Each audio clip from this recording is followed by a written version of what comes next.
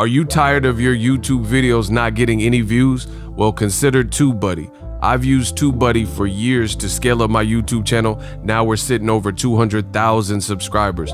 TUBEBUDDY is a browser extension that offers a ton of built-in productivity and time-saving services to take your channel to the next level. Use my link in the description to get started with TUBEBUDDY and level up your channel faster. We working. Gervonta Tank Davis already reacted to the Oscar Valdez KO win over Miguel Berchelt, and now Mayweather Promotions CEO Leonard Ellerbe jumps in the mix because people start trying to slander Tank's win over Leo Santa Cruz and say he needs to fight Oscar Valdez. And I'm going to talk about that whole situation in this video. What up, Fight World? It's your boy Ego, and I'm back with some more boxing. Make sure you smash the like button. Also subscribe to my channel for the latest and greatest in boxing.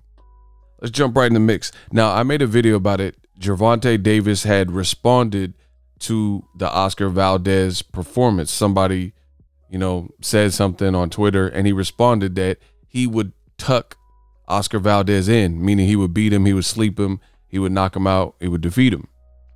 I made a video about that.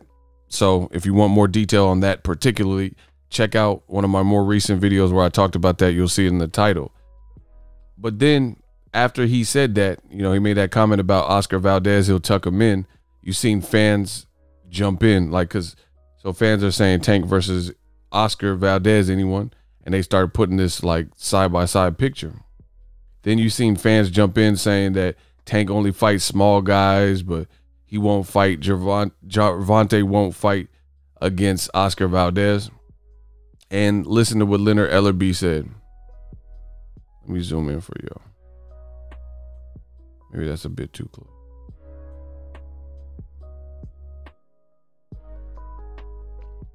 Yeah, that's just about right. He says, LOL, hold up. Leo Santa Cruz is far more accomplished than Oscar Valdez, but he was too small, right? Valdez comes from featherweight 126, but he's not too small. Which narrative is it? Can't have it both ways. By the way, Tank would knock him the out. Wow. Listen, Ego Stradamus strikes again. This is exactly what I said on my channel. Once again, you have fickle boxing fans. And at this point, it's becoming comedy. Listen, this is not a knock on Oscar Valdez. He's a fighter.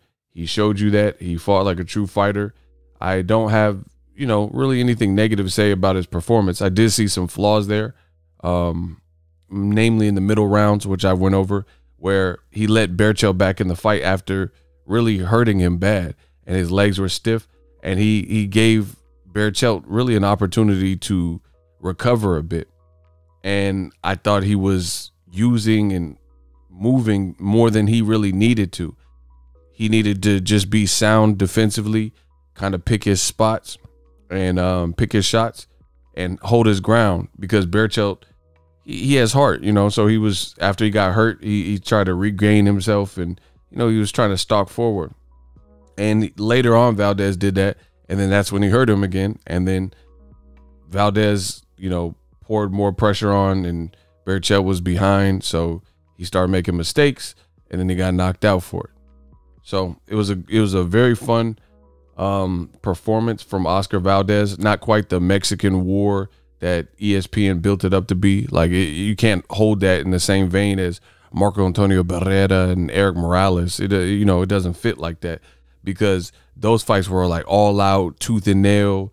Both guys were getting off. This was really just Oscar Valdez showing that he was faster, he boxed better, he was smarter, and then it culminated with a hurt opponent, and then he knocked him out, So it was pretty much one-way traffic through most of the fight, except for kind of that middle spot after Berchelt was already hurt.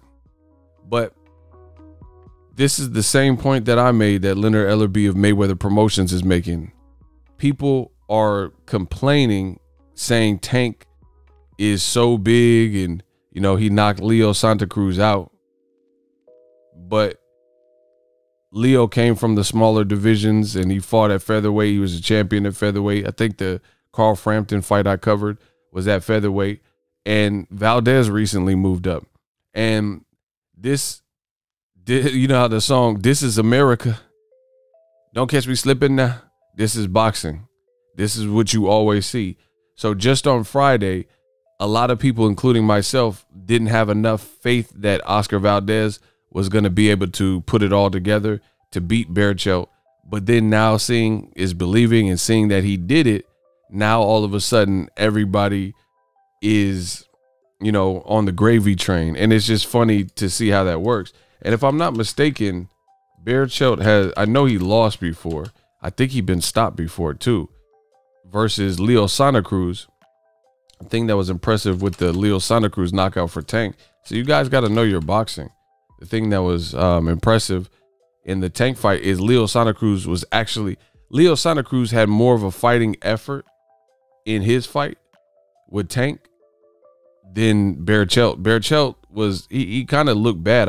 The ESPN telecast was saying he was weight drained and all this. I don't know, but he definitely wasn't. He didn't look like the Berchelt that fought. That picture looked crazy. I don't know why. I don't know. Am I bugging? I don't know. It's the hairline. I don't know, man. Whatever. Hold on. Let me find. Where's his record at? Why does it look like this? Hold on. See, look. 2 losses, 2 KO. Yeah, I knew it. He had been stopped before. So it was a great knockout. But he had been stopped in 2014 by Luis Eduardo Flores, who only had 16 fights and a loss. You know what I'm saying? So this dude, and now he has, he looks like a club fighter based on his record, 25, 18, 11 knockout. You know what I'm saying? So this guy beat him. So wow, look at all the red on his, look. Wow, he looking like a blood, like the game. Yeah, cedar blood.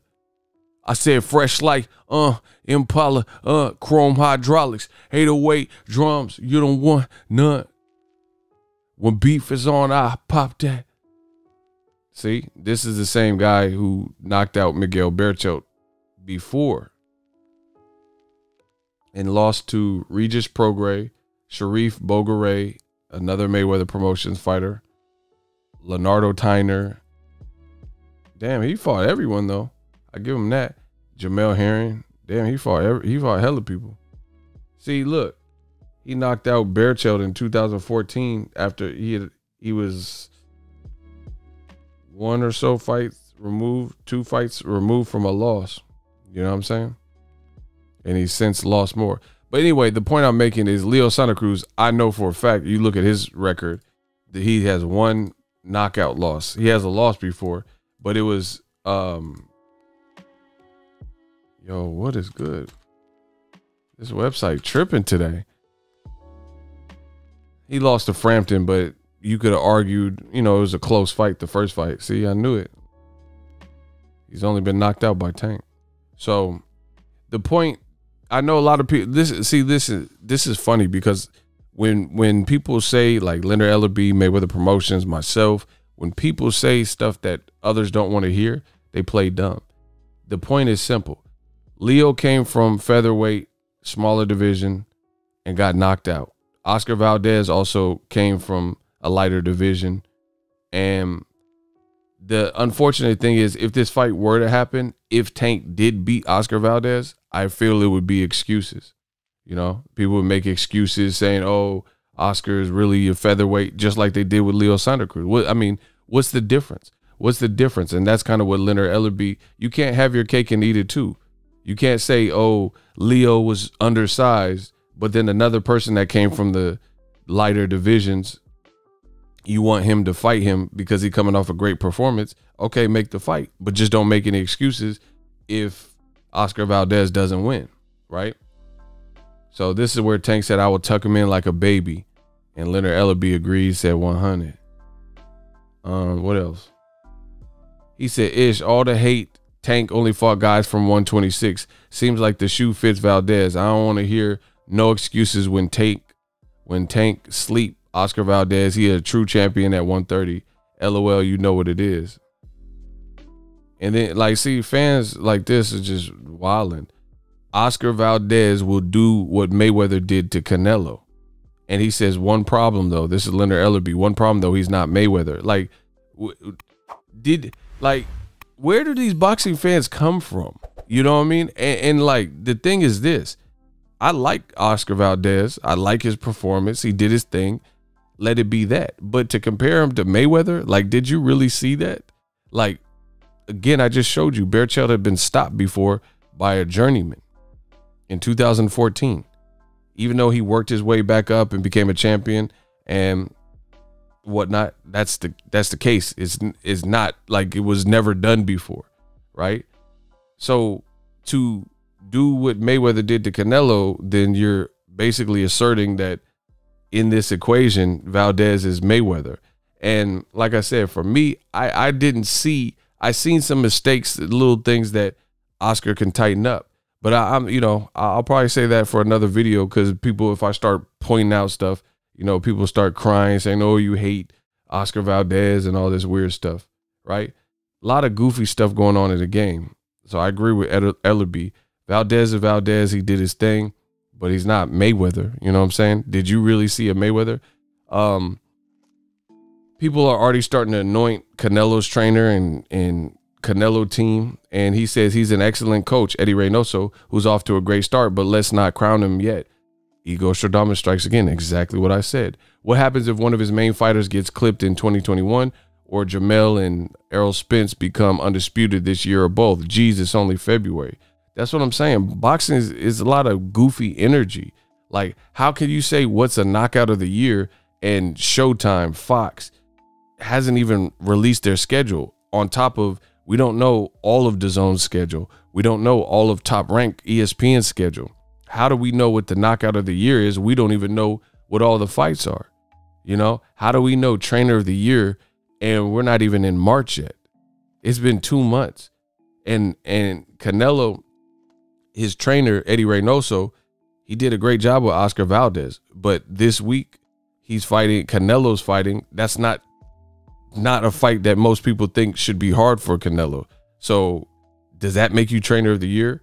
Coaching Canelo to beat Avni Yildirim? Y'all crazy in the comment section. But you got to pick your poison. Either you want to see Tank and Oscar Valdez. I think it's a great fight. Make it happen.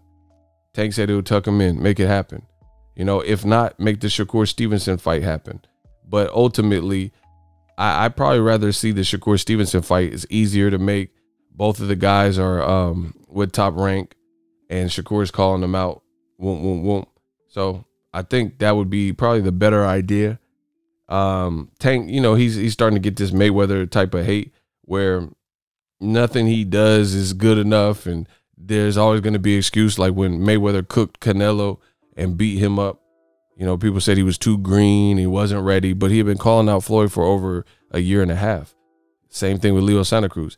He physically looked bigger than Tank, and he gets clipped in a fight where he was doing good, and he gets cooked in a round where he was winning, but they say Leo's too small. But now some of the same people want to see Oscar Valdez, who came from the same lighter division, fight Tank. So I just feel like it's going to be a pre-built excuse if Tank were to win. So hopefully we get some good fights this year. I don't know. I don't know who Tank's fighting, but hopefully it's good. I don't think it's going to be Ryan Garcia straight off the bat, but Tank responded to Oscar Valdez. He said he'll tuck him in like a baby. So we'll see. Let me know what fights you guys want to see. Also, order TubeBuddy. Use my link. It does help the channel. TubeBuddy is a browser extension to help grow your YouTube. They have a lot of resources. It's a utility tool that's built in. A lot of stuff that you can't get just uploading videos on YouTube directly. So use my link. It does help the channel if you're serious about your channel. It takes money to make money. I've used it successfully for years, and we're over 200,000 subs now. So let's get it. TubeBuddy. Use my link. Also ESPN Plus, link in the description. These are affiliates, and we have partnerships on my channel with them. So check them out. Does help the channel. As always, hate, comment, and subscribe. Till next video is Ego signing out. What up, Fight World? It's your boy Ego, and I'm back with some more sports. Get unlimited access to premium content with an ESPN Plus subscription. ESPN Plus offers a variety of content, including specials, behind the scenes, docuseries like Bruce Lee's, Be Water, and much more. With an ESPN Plus subscription, you get access to a ton of classic archive fights and replays from boxing and the UFC. Big names like, "Hi, I'm Mike Tyson. Come and watch my fight." Floyd Mayweather, "Easy work. I'm rich." And Manny Pacquiao, "Yes, it's up to my promoter." Just to name a few. If that's not enough, you could get the ESPN bundle, which includes ESPN Plus, Hulu, and Disney Plus. All 3 apps, one low price. You don't want to miss out. Make sure you guys click that link in the description box of all of my videos. Ego, signing off. So if you enjoyed this video and want more content like this on the channel, you can show your appreciation by going to the PayPal donate button or the YouTube support button, and you can donate any amount that you feel is equivalent to the value of this video. Much more to come. Thank you guys for your support. Boxingego, the future of boxing.